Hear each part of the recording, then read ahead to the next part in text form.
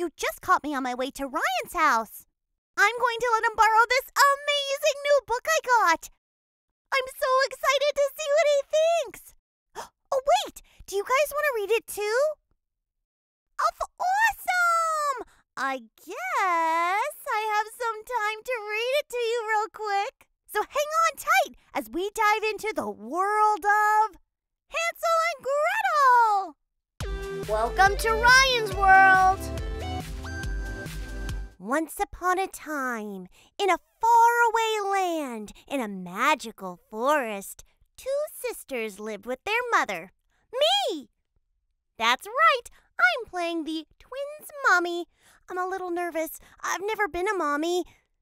What if Emma and Kate don't like the clothes I pick out for them? What if I forget when their bedtime is? How do I make sure they're getting enough vegetables? Oh, right, sorry, the story. Anyway, our little family took on many odd jobs to make ends meet.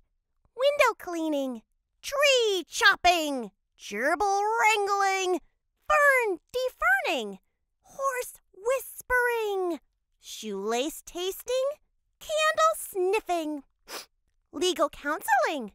You name it, we've done it. But our most favorite job of all, and the one that brought in the most money by far, was strawberry picking. We were the best strawberry pickers in the whole country.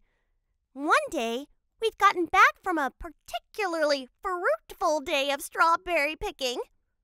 See what I did there? Fruitful? Like we got a lot of fruit? Come on, that was funny!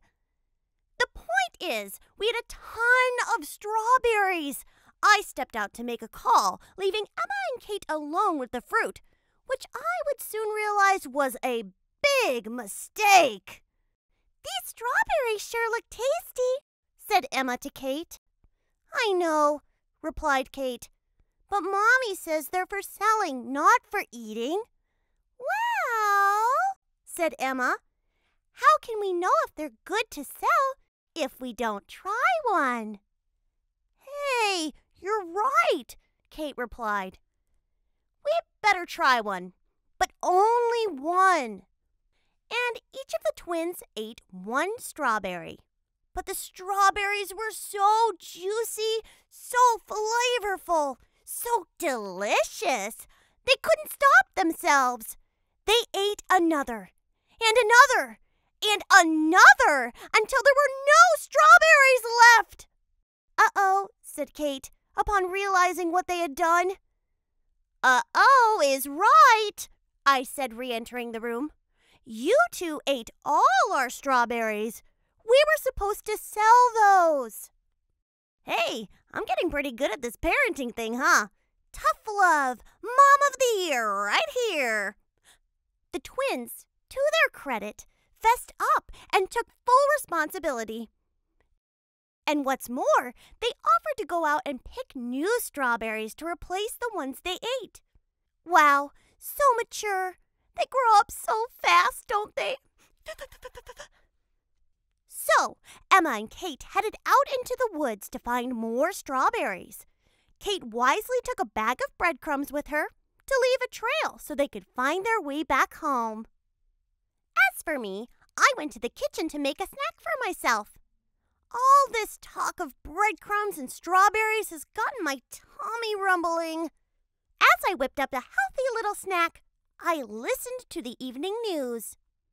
Attention, said the reporter on TV. Special bulletin! All residents of magical woods in the faraway kingdom should be on the lookout for this woman. Reports indicate that this witch wants to turn children into gingerbread cookies so she can eat them. Be on alert. And whatever you do, do not send your children into the woods. I thought. Maybe hold off on that Mother of the Year award. Emma! Kate! I hollered as I burst forth from the house. But the twins were already gone into the woods, and more alarmingly, their breadcrumbs were being snatched up by birds. I couldn't track them, and they wouldn't be able to find their way back. Oh, no! Meanwhile, Emma and Kate had wandered deep into the forest, where barely any sunlight penetrated the thick leaves above. Emma? Asked Kate. Are you getting some kind of weird vibes from this part of the forest? What do you mean? Asked Emma. Well, all the trees seem to have angry faces on them, and all the animals look angry too, and even the moon looks angry. Oh, you're just being paranoid, Emma replied. Besides, we've got your breadcrumb trail to lead us home when we need to. It was at this moment, however, that the girls learned they did not, in fact, have the breadcrumb trail to lead them home. Hey, the birds ate all our breadcrumbs, said Emma. Huh, lucky them, said Kate, rubbing her rumbling tummy. I'd sure like some food. It was at this moment, as if by magic, an intoxicating aroma wafted their way. It smelled of chocolate, cinnamon, caramel, molasses, and more. It smelled like every delicious smell the twins had ever smelled before, and several smells never before smelled by smellers of any sort. What is that? Wondered Kate dreamily. Look! Shouted Emma. And suddenly the twins beheld a glorious sight. The sunlight shone down on a magical house made entirely of candy. The front door was pure milk chocolate. The shingles on the roof were peppermint bark, and the windows were pulled taffy. Even the smoke puffing out of the chimney appeared to be blue cotton candy. I call dibs on the doorknob, called Emma as she ran towards the house. Wait, said Kate. Doesn't this seem a little fishy to you? No, said Emma, already chewing a piece of the door. It seems chocolatey! Convinced Kate joined Emma at the house, and they began to eat the delicious treats. They were so busy gobbling up the delicious candy house, they didn't even notice the witch was approaching behind them. The witch swiftly trapped the twins in a cage. Coco! The twins exclaimed in surprise. Not Coco, said the witch hurriedly. I'm an evil, scary witch, remember? Oh, right! The twins replied. They began calling for help, but it was no use. The witch brought the twins into her candy cottage, where she pulled out a giant, twin-sized mixing bowl and began prepping the ingredients needed to turn the twins into gingerbread cookies! You can't turn us into gingerbread, called Kate. Yeah, said Emma. At least make a snickerdoodle. That's my favorite. There's no use arguing, said the witch. This fairy tale was written hundreds of years ago. There's nothing I can do to change it now. The twins sulked. The witch had a good point. Now, the witch went on, who wants to be turned into a cookie first? All you have to do is climb into the magic mixing bowl here, and poof! You're instantly transformed into a cookie. That's when Kate came up with a brilliant plan.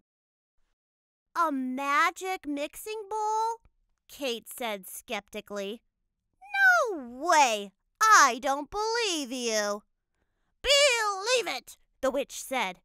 It'll turn you into a cookie good. Emma, catching on to the scheme, joined in. Yeah, right, Emma said. I bet that mixing bowl won't do anything.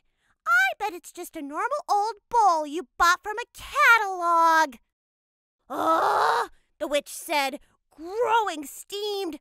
I'll show you. Watch. Then, to demonstrate, the witch herself climbed into the magic mixing bowl. And indeed, instantly went poof and turned into a gingerbread cookie herself. The twins' brilliant scheme had worked, and it was at just that moment that I, Mommy of the Year, burst into the house. I'd tracked them by following my keen sense of cat smell, which led me straight to the candy cottage. I released my beloved children from their cage, and we headed towards the door. Said the witch gingerbread cookie, I don't really have to stay like this, do I? We assured her that she'd be transformed back into her normal Coco self as soon as the credits rolled. That's the magic of animation! I hugged my twins tight, and we walked home, happy to be reunited. And the witch never bothered anyone again. In fact, she changed her ways, allowing children free rein to come and eat from her candy house any time they pleased. Aw, what a happy ending, right? I can't wait to see what Ryan thinks, so I have to get going. Thanks for joining us on our fairy tale adventure. See you guys next time.